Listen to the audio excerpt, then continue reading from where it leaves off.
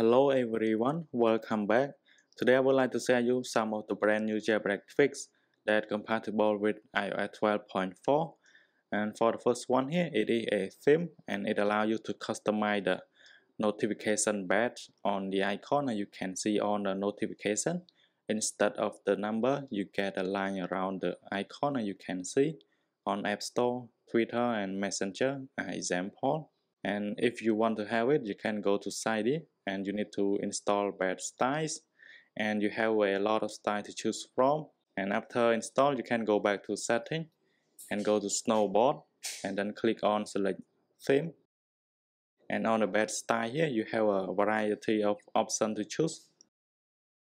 So you can enable the star one, so the red star. So click on apply, click on check, and now go back to your home screen.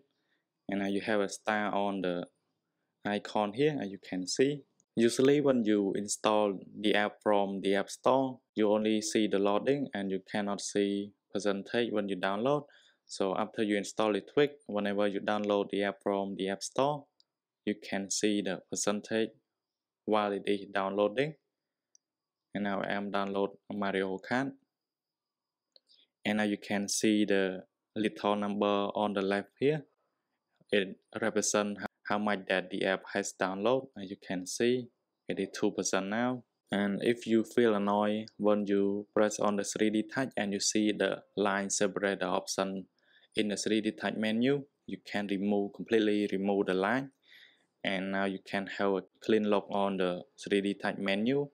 For the next one, it is a respring style, and you can have check a respring style on your iPhone. So after you install, you can go to setting and select on theme, and then you can enable check image respring animation, and then click on apply, click on check, and now you can go back and then click on extension, so respring to see the new respring logo.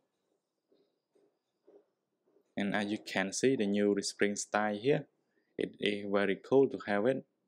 And for the next one, it is a tiny tweak that lets you replace the battery icon when you plug into charge.